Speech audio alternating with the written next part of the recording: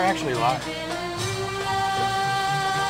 Hi, everybody. Look, there's a block on the TV.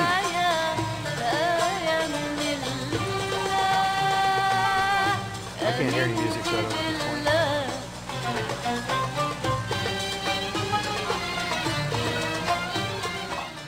So we have this, the suppression of medicine. We have the cosmology, right? We have Christianity stomping out Galileo. That's a pretty famous story. Hopefully everybody in the audience is aware of that.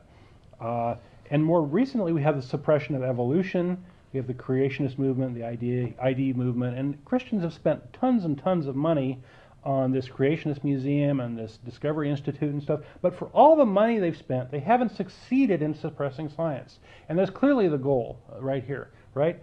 But in God 3.0, suppression of science is nearly complete, right? Islam is now considered a scientific desert, right? So they've succeeded. Yes, Arabia was the center for science in the world for a few years, but Islam successfully snuffed that out. Which is a shame. You know how much religion has set us back?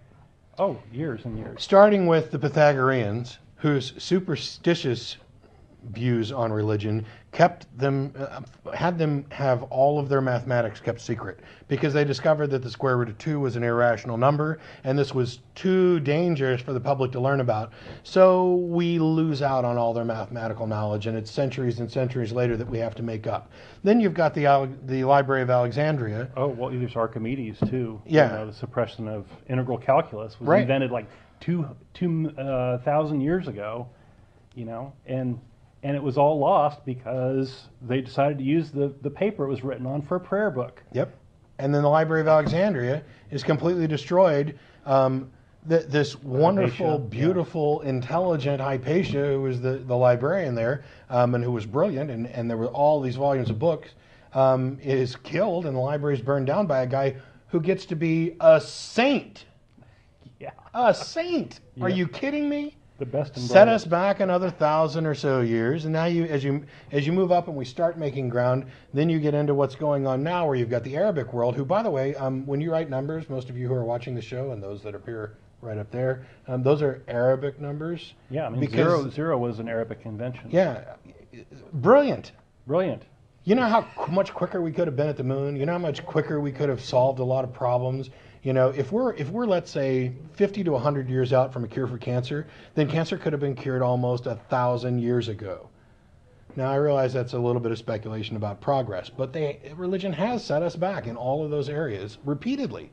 It's like, whoa, you guys can't get that far out there. We're not ready to catch up to you. We have to keep reducing ourselves to the least common denominator. Don't explain your reality, so we have to suppress it. That's kind of the thinking, I think. So back to Islam.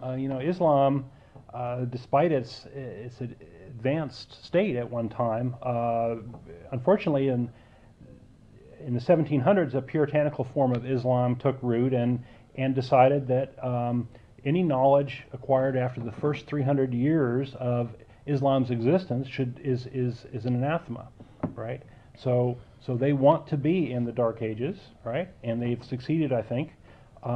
And that all knowledge can be found in the Quran, all the knowledge that's worth learning.